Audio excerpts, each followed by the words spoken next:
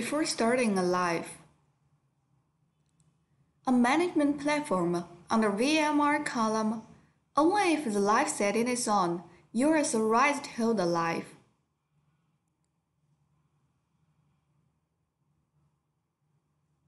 On Yealink Meeting side,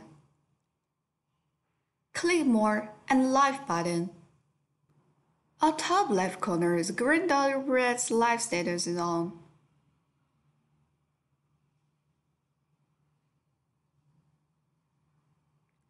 On Management platform, click Details button on the VMR. You will find there's an inviting link. Set such a link out to invite others to join your live.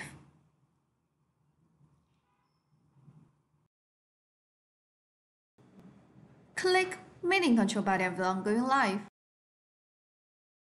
Under the live icon, you can change the live layout and apply introduction as a description of your live.